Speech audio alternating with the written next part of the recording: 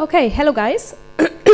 Yeah, welcome to my talk about the work with atomic design. I heard that Rasmus yesterday did stuff like showing dogs because he hates dogs and showing monkeys because he loves them. So I thought maybe I show some horses because I'm really addicted of those. But then I talked to Christopher and he said, don't do that. You will look like a girly then and nobody will really think you can do what you do at work or whatever. So I thought, okay, I drop the horses. I'll show you lovely websites. So, do you know what that is? Maybe a website which lost some style sheets or something like that? Nope. It's the very first website which was launched from CERN, and yeah, I think that was the time where web design was really easy. You just put some markup, some HTML and text on the website, and that's it. Okay, it got a bit better. Maybe they already had some designers who thought about, wow, how should that website look like? But still not that sexy. Okay.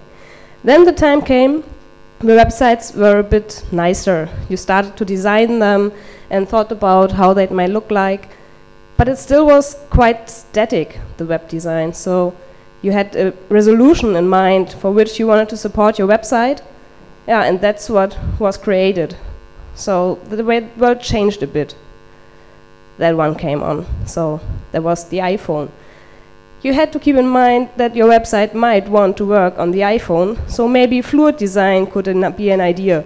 Or maybe that could work out quite well somehow. Yeah, but it didn't stay that way. So the tablet came. Okay, yeah, responsive design. That might be a solution.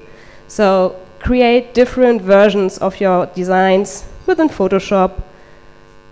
That would work out well. A lot of people do that. I think all of you already did that. So is that the great thing to go? Create 3 versions of your design and you're well to go? Yeah. Really? No? Okay. Let's have a look. So what's that? That are all screen resolutions of Android devices in 2013. So remember how that, or think about how that might look like in 2014. Really a good idea to have 3 designs, or maybe 4? Switch back to 1 design for each of those screen sizes? Yes! Maybe your designers will have to have some work. Maybe they will work on the web design for like about a year. No, you don't want to do that. So somehow you have to rethink your design workflow. You have to find different possibilities.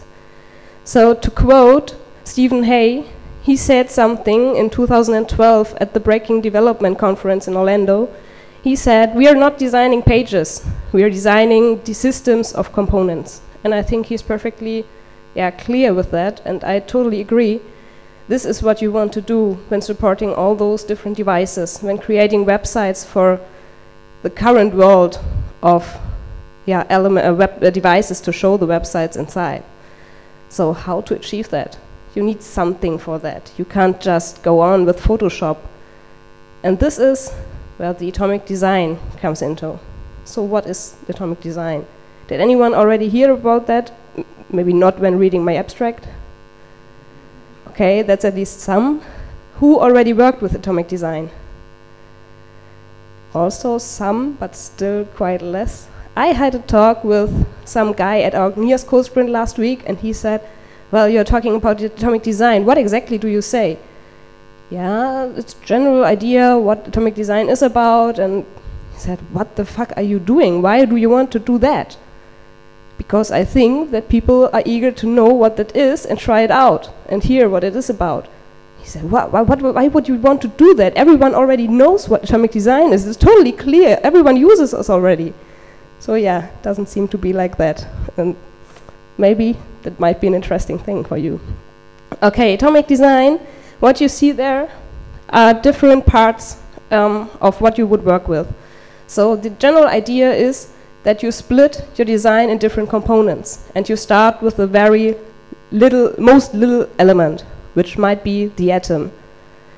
So an atom could be something like a link, a button, a label, the least small element which you could imagine, which could already work on a website. The next thing would be a molecule. So molecules consist of different atoms. For example, like you see there, a search box element. You have a label above, you have an input field and a button next to it. So that might be some molecule thing. You see, it grows bigger. And the next thing, it's a bit small, I'm sorry. By the way, thanks to Brad Frost for those little screenies. I think everybody uses those in the atomic design talks. So the organisms are way bigger. It's already a complete element you would use on your website. Maybe also inside a header element, a footer, or such a whole search element you would put on the header of your website. And all those three build the basis for what's coming next. And the next thing would be the template. A template is a very generic thing where you just put organisms, molecules, and atoms together. You just mix them the way you want them to be and to look like, and you have some generic element to show what the general impression might be. But that's not all. Finalize this, you have the page. A page is something like an instance of a specific template. So you really try to put final content inside. You don't use those image blind text element thingies, but you really put real images inside. If possible, real text would also be great, but yeah, we know our customers. That sometimes doesn't work out quite well, but if possible, that would be great. So to really create something like a main page, like a list page for articles, a product page, or something like that. So this is what you formally would have created as the first PSD file. So when we think about those names, atoms, molecules, templates, and so on, don't mix those up with, for example, a PSD template or an HTML template. It's just the word template because they had to think about a name so that you can talk to each other and use some words for communication so that you know what you're talking about. So don't mix that up. It's just, you could also tell it, call it whatever. So how would that look in practice? It sounds great, but yeah, how should you work with that? A perfect atomic design workflow could look, for example, like that. You start with Photoshop and create your homepage. Great. Do you do that? No, of course not. Definitely not. So when you now start with your process, you have different possibilities. For example, you could start with Photoshop. Of course you can do. But dependent on what your customers' needs are and of course what your developers and designers' capabilities are, you can of course also directly start with prototyping. Maybe in HTML, maybe with some different tools.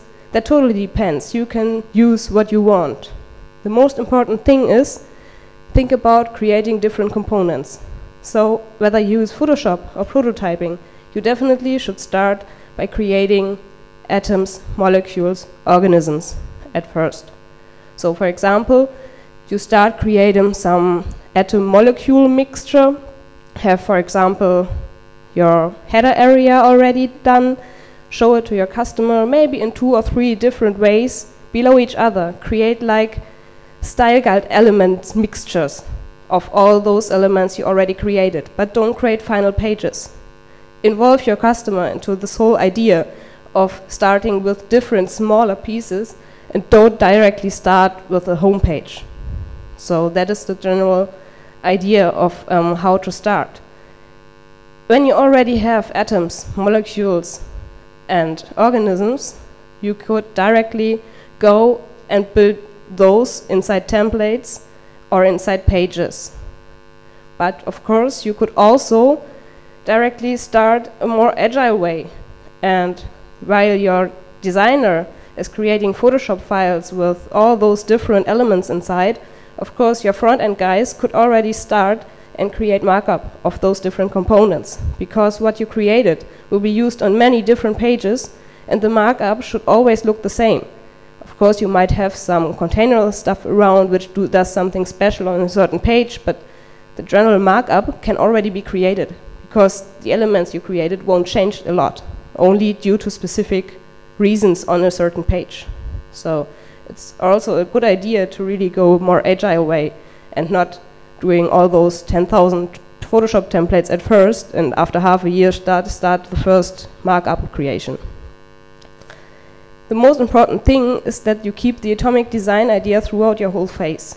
So don't stop that as far as you created some Photoshop files. You definitely have to keep that in mind also for the front-end development. So if your markup designers start to create your HTML, don't just drop the idea and say, well, great, we did atomic design. There's our final page, just create the markup out of that. That won't really work, because that doesn't make sense. You already had the idea of atomics, of atoms, molecules, and so on, and it just makes sense to go on the same way when creating your HTML and CSS, because you will just benefit from that. You have smaller CSS and HTML elements, because you don't need this whole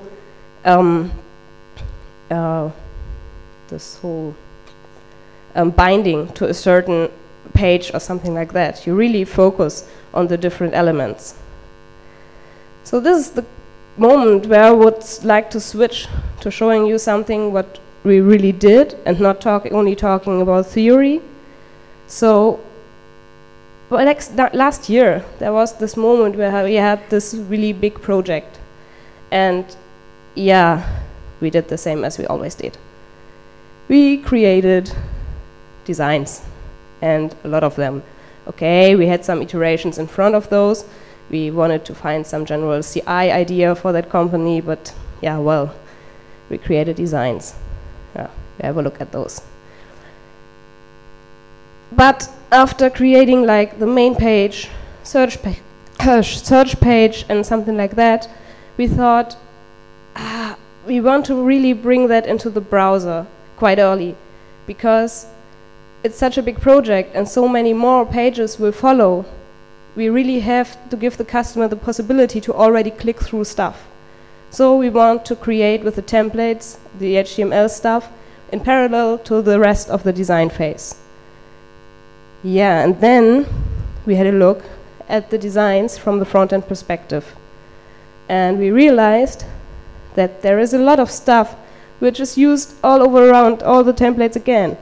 There are different elements you always have again and again and again, dependent on maybe some organism elements, but we have to reuse those. And we don't want to create HTML for the main page and for the search page, and afterwards realize that, shit, we already created that. But yeah, well, too late. So we thought, well, maybe I thought, there was this Frontiers conference a while ago, and there was this one talk where someone talked about atomic design, so let's have a look. Maybe we could just try that out. We have enough time, we have enough budget, so let's have a look at that. Okay, so we at least try to use atomic design for the front end. And what we also really wanted is to have something like a living style guide. We wanted to have the possibility to show the customer all those different components we already designed for them, we already used in all those different pages. And we wanted to make it easy for them, so that they already can think on their own which components they might want to reuse on different other pages, because it's so big that we don't even know which pages we all would have to design. So that was a win-win situation, because it was a bit of better overview for us, but also the chance for the customer to have an easy look at all those different things we already created for them. But how could you easily achieve that?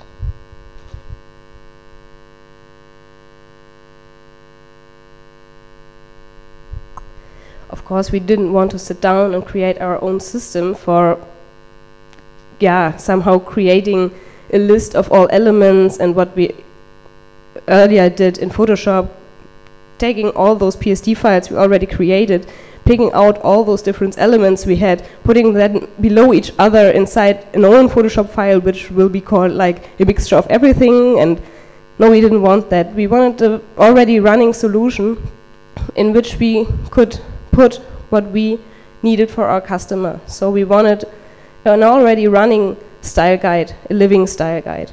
And the great thing is, there is something which is also created by Brad Frost and his other guys, and it's called Pattern Lab. Pattern Lab is a toolkit to create atomic design systems. That sounds great, yeah. So what is it really? Pattern Lab has some really different things inside. Just to give a rough overview, there, for example, is a static site generator. That means you write your markup and you write some other things I will show later, and then you have something on a command line. Don't think about that now. But what it does, it is compiles the stuff so that you can just open an HTML file in your browser, and there you have like your complete component library. So all this technical stuff behind the scenes is completely given by Pattern Lab. It's all inside. You don't have to develop anything on your own. And your component library is directly your living style guide. So you already have the chance to view all your different atoms, molecules, organisms, and also your templates and pages you might have created already inside your markup. So that's definitely a good thing to have. And it's also something, it's simple URL. You can just put the stuff on your server, share the URL with your customer, and the customer already has a running living style guide. What it also brings is a viewport resizer. Maybe, that's something your developers might not really need because, of course, it's inside every browser and so on. But it's just handy in that case because you have some little buttons and also an some input fields where you can just resize everything to your current needs. And the good thing is, I don't know how your customers work, but a lot of those I know don't really care about resizing the browser to have a look how that might look inside the iPhone or something like that. And maybe in that phase, it's not about already running the stuff inside the iPhone or the Android phone or whatever. So this tool is easy usable for your customer, and you can already try out how the different viewports might look like. It's a really easy thing. Of course, Pattern Lab has a lot more inside, and you can have a look at this URL where everything is listed and explained, the whole documentation and so on. And I would say that we'll have a short demo of the Pattern Lab demo.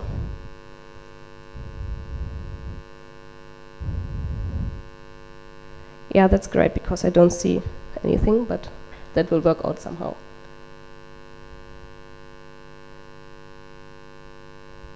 Wow. That's not too cool.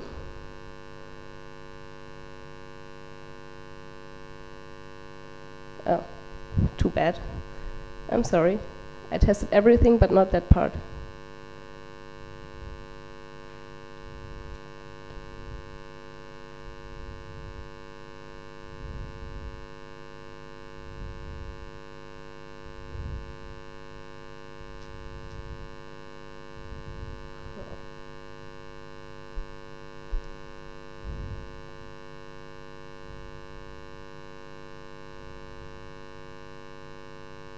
Okay, there you go.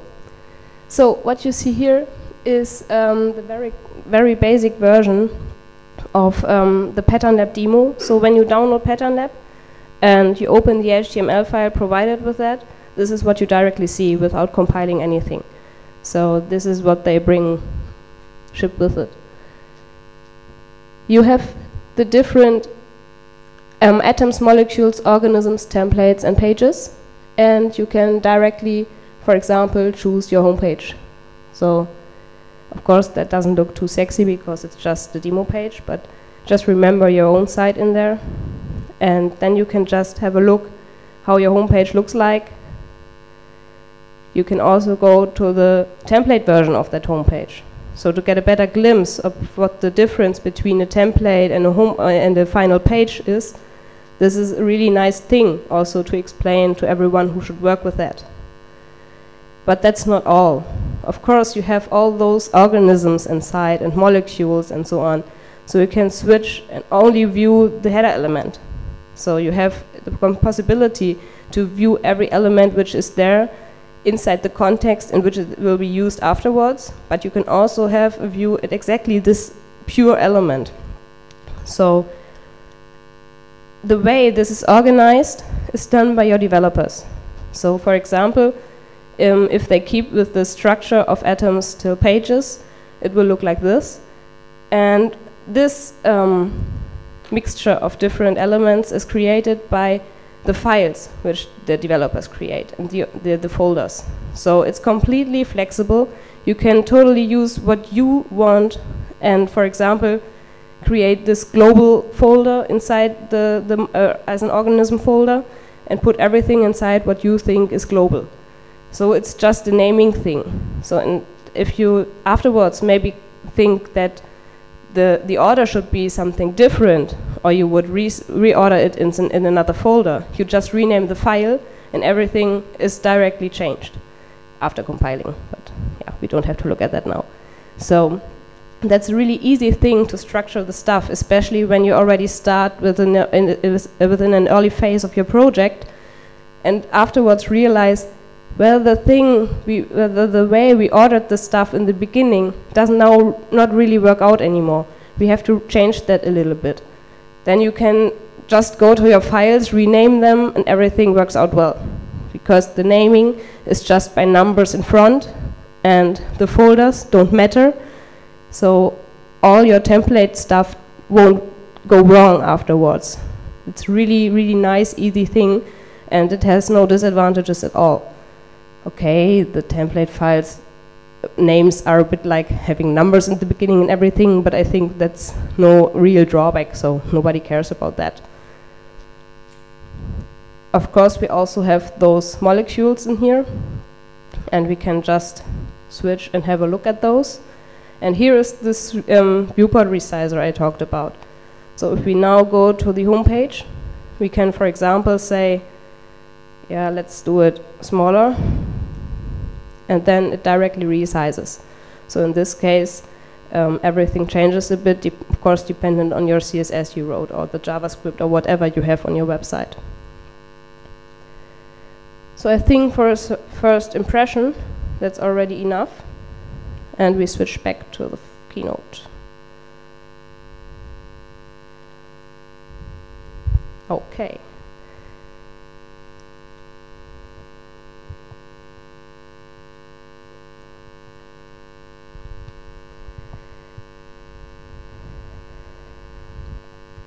So, back to our project workflow.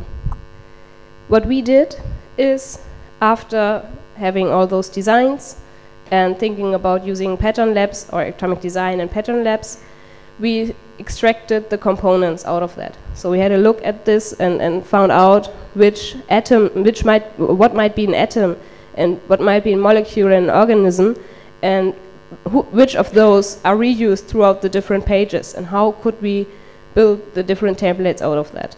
We had a team of like 3 to 4 people, and the whole process was completely new for everyone. I started at first and gained a bit of experience, but the others came inside the project like in the middle and just were thrown into cold water, if you could say so, and had to somehow get an experience on their own. So this is why we really took some time to really think about how the different molecules and organisms could be like, and how we would want them to be.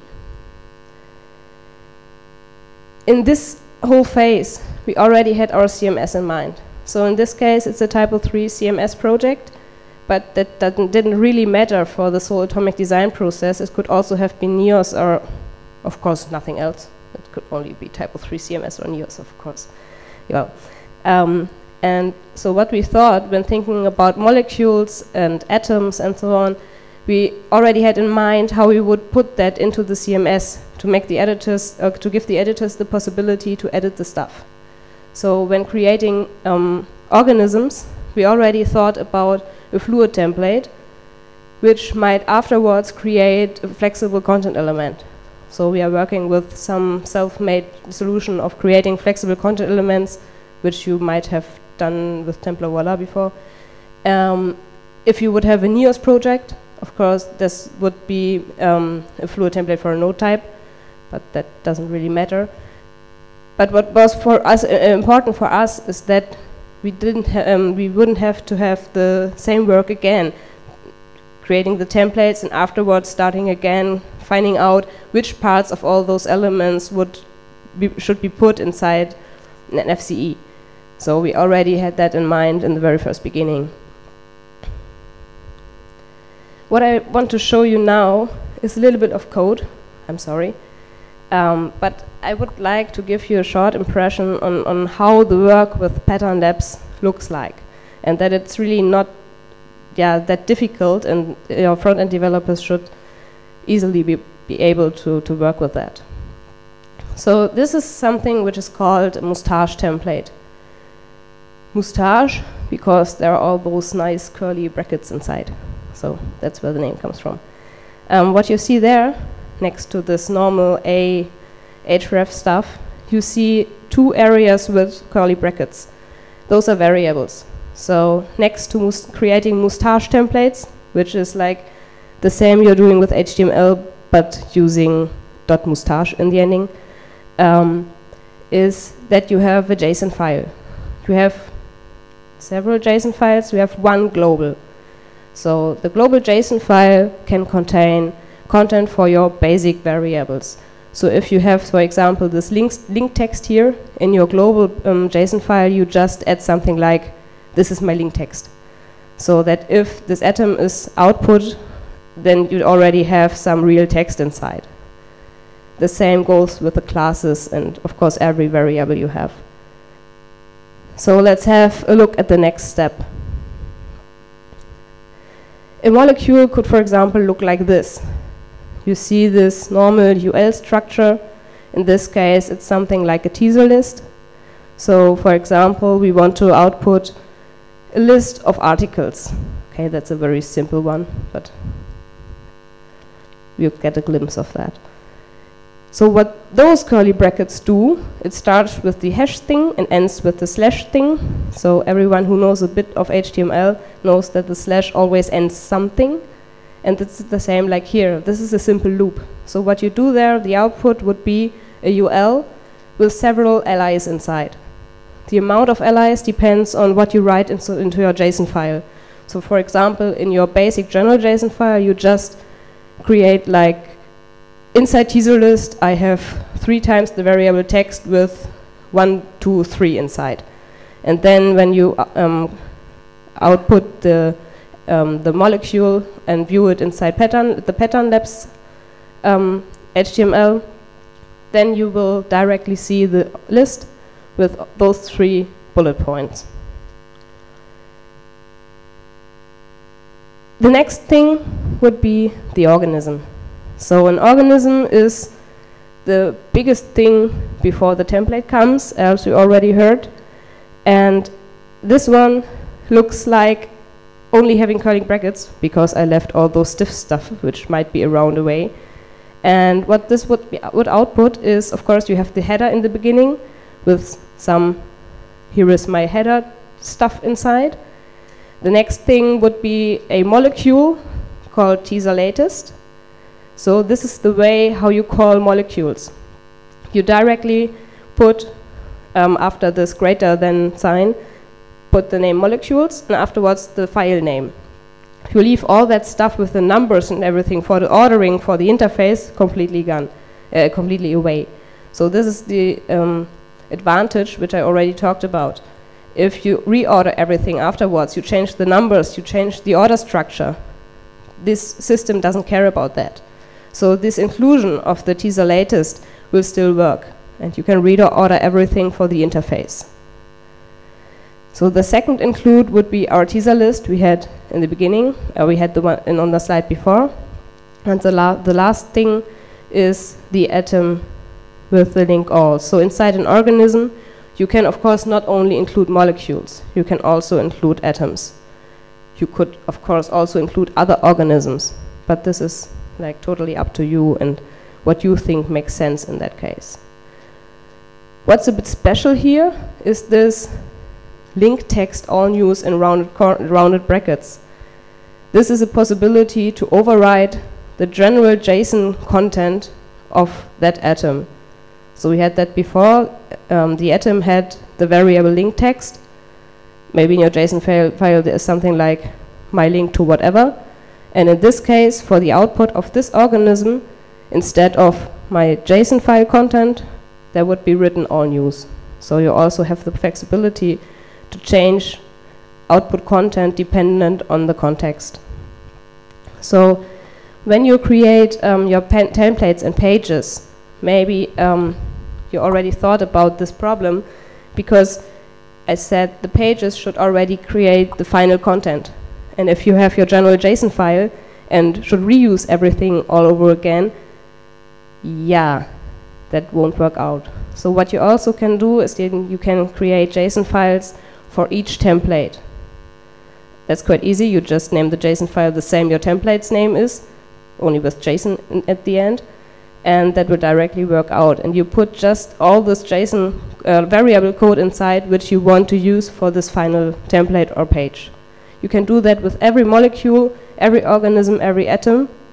With the atoms, it might not make that much sense, but so you have the possibility to really have the possibility to really put all that content inside you want at a specific area or at a specific output. And you're not bound to your general JSON file. It's just like the JSON file, the general one is your dummy text, and the specific ones are more specific. So I would like to show you another demo. By the way, this whole demo stuff, I only do that because I was told that the resolution of the screens is so bad that screencasts just don't work if the resolution is too high. So, which is why I try to do it better. Yeah, I should have tested that. I'm sorry.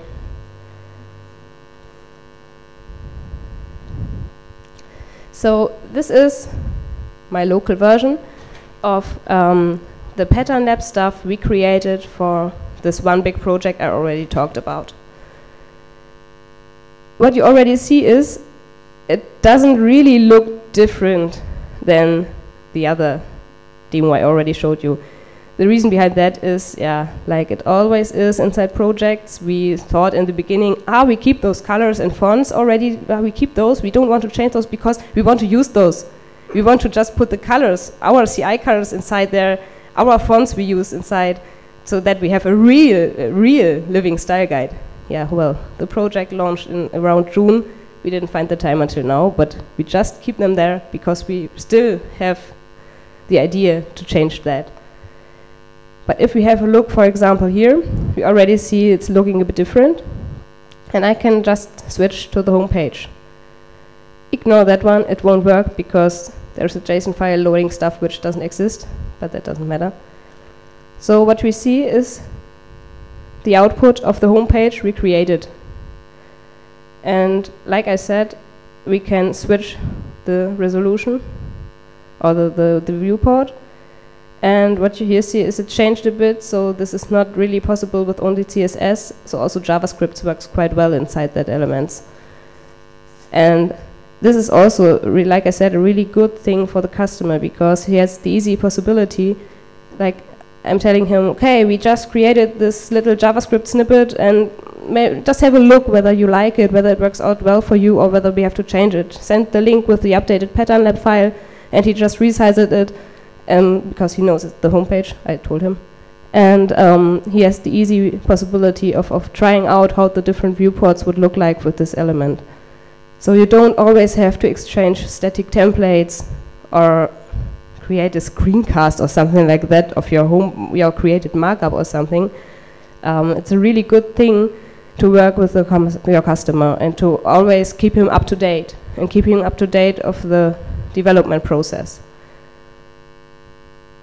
So just have a quick look at some more elements. So we have this currently somehow broken header element. Also we have different molecules, for example this teaser. Can have a look at a bit more interesting one. Normally if the resolution would be bigger, you would also have some buttons here with S, M, L and XL. So you can easily switch between those different resolutions. You can predefine those so that you don't always have to type in those numbers here, which might be a bit easier for your customer instead of always knowing like, what was it with the iPhone? So just to have a little impression, that might already be enough. And we'll switch to the keynote again.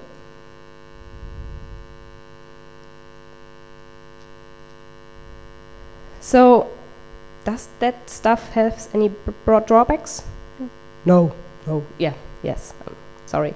But of course, everything has some drawbacks. There is nothing which is perfect. What I think, for me, it was really difficult to get inside this whole way of thinking, finding out what is a molecule, what is an organism. We really had it several times during our process that I created something as a molecule and afterwards realized, no, it's an organism, or the other way, more often the other way around. So that's really something you have to get used to.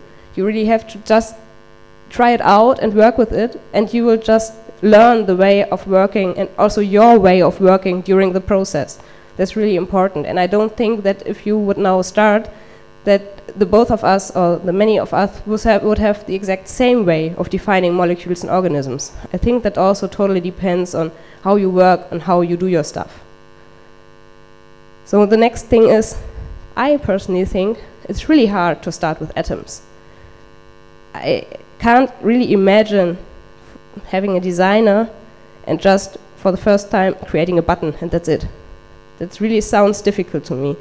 So what I would think is, when you start with the design phase or prototyping phase, you start with molecules and organisms. And then you have, for example, the first 2 or 3, like an header element or something like that, and then take those atoms out and put them in a different, like Photoshop file, prototyping file or whatever, and reuse those for new components.